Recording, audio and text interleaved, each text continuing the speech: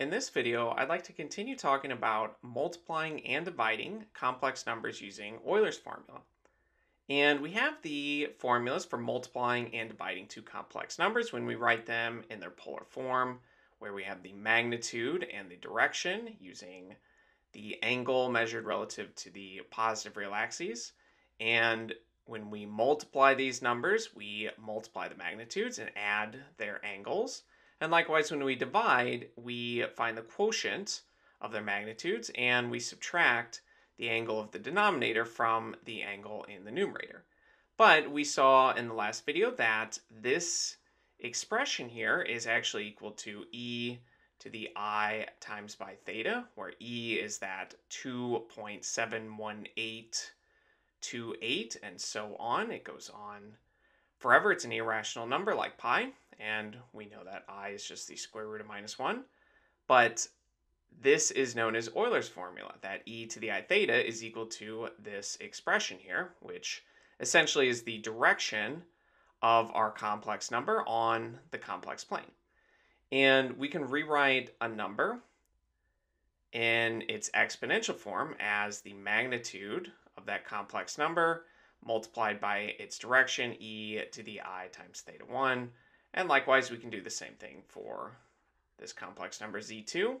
And when we multiply these numbers, we still multiply their magnitudes, but we can use exponent properties to essentially add the two angles to each other, and we get e to the I times theta 1 plus theta 2. And this is just a more compact way of writing this same expression in its polar form. This form right here is known as its exponential form.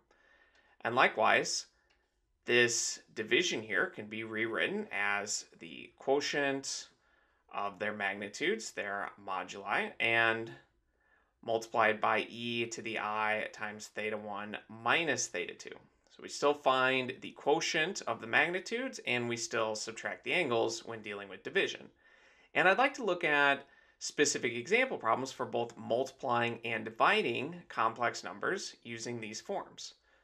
So let's say that we have an example where we will multiply two complex numbers and then we will divide them.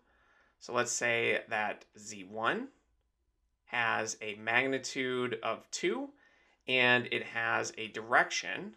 I'll write it in its polar form first, of the cosine of 45 plus I times by the sine of 45. And if we want, we can put this into rectangular form as root 2 plus root 2 times by I. But in its exponential form, we could write this as 2 multiplied by e to the I times 45 degrees, though usually this is written in radians. We could put 45 degrees there if we want, but if we want to put it into radians, we just need to remember that 45 degrees is pi over 4 radians. So we can also write this as 2 times e to the I times by pi over 4. And let me make a little bit of space, and we can write our second complex number, which we will call z2. We will say this is 6 multiplied by the cosine of 120 degrees plus I times by the sine of 120. Let me put my units up here. And if we want, we can also write this in its rectangular form, where this is equal to minus 3 plus 3 root 3 times by I. And in its exponential form, this is just 6 multiplied by e to the I times by 120 degrees. Though if we want to put it into radians, we can convert, knowing that 2 pi radians is 360 degrees. So this would be 2 pi over 3 radians, and in its exponential form, this would be 6 times e to the I times by 2 pi over 3. And again, that unit would be radians. Now we want to multiply and divide these complex numbers. So we can do that using their exponential forms now. And again, these exponential forms using Euler's formula are just more compact ways of writing the polar form. It still involves the magnitude and its angle, its direction. So when we do z1 times by z2, we will still multiply their magnitudes. So now we're looking at the exponential form in radians of both of these complex numbers. We multiply their magnitudes. We have 2 times 6, and we add their angles. So we have 2 pi over 3 plus pi over 4. And if we simplify, we get 12 multiplied by e to the I times by this sum here, which we can find a denominator of 12. And this would become 4 times 2 pi, since we multiplied the denominator by 4, so we get 8 pi. We multiply this numerator by 3. 8 pi plus 3 pi would be 11 pi radians. And if we did that in degrees, it would be 120 plus 45, which would be 165, which is the same as 11 pi over 12 radians.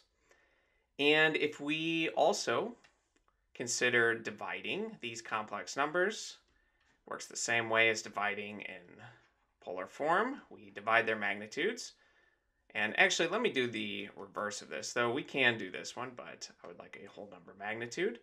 Let's do z2 over z1. We have 6 divided by 2. We find the quotient of their magnitudes, and we subtract the angles. We have e to the I times by the angle of the numerator, which is 120 degrees, but let's write this in radians. We have 2 pi over 3 radians, and we will subtract the angle of the denominator, which is pi over 4 radians. And simplifying, we get a magnitude of 3, and our direction will now be this difference here. We want to find a denominator of 12 again, so we multiply this top by 4 and this numerator by 3, and we get 8 pi minus 3 pi, which is 5 pi, but in degrees we could have done 120 minus 45, which would be 75 degrees, which is equivalent to this right here. And you can see, like I mentioned, that doing these calculations using Euler's formula just saves the amount of notation that we need to write down. We don't have to write down this expression every time, since e to the I times 45 degrees is equivalent to this, and it just saves a little bit of time. But as we'll see, when we raise complex numbers to different powers, it is easier to interpret it using exponential form, since then we can just use the properties of exponents. Whereas with the polar form, it's not overly difficult, but it is a little bit more tedious to fully understand the results. So we will continue this talking about the powers of complex numbers in a later video.